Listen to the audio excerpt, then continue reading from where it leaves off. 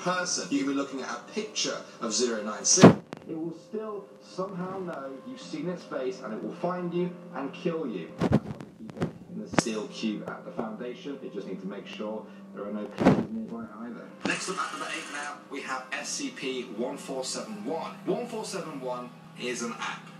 Yeah, it's not actually a physical entity. It's a 9.8 megabyte phone app that appears in phones. Somehow it bypasses all security measures, and once it's installed by the user, it cannot be removed. No icons are shown on the phone, making the user wonder if they even installed it in the first place. 1471 will then begin to send images to the user every few hours. All of them will include the physical version of 1471, a large humanoid figure with a canine-like skull and black hair. Perhaps the creepiest thing about these images, though, is that 1471 will always appear in settings that the user knows from their own